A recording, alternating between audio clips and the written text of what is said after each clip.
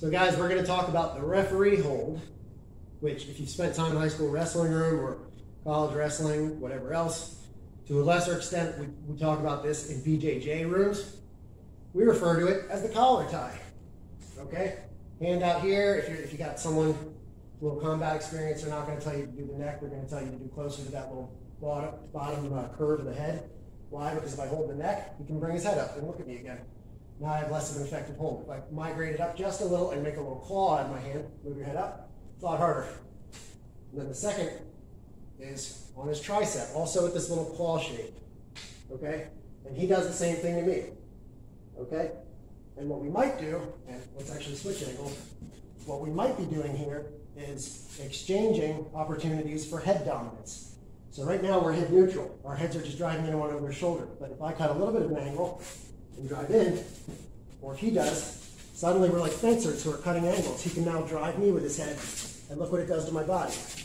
So historically, the context, the reason they called this referee's hold is they did it when people stalled.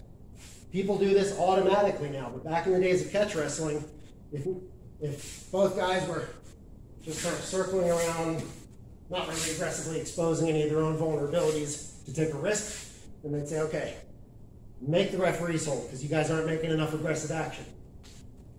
Now we have this collar tie.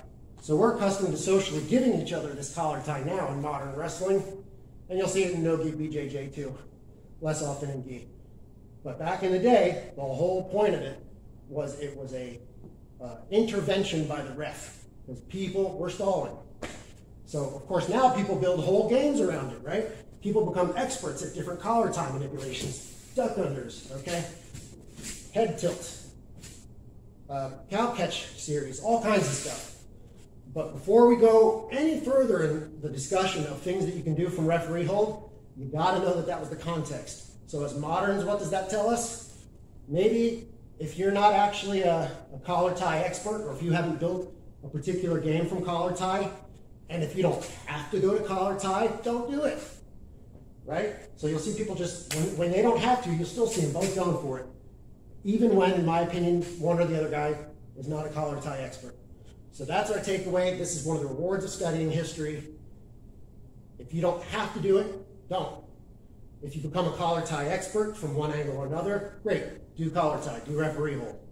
But otherwise, check out where it came from in history and let that be part of your lesson.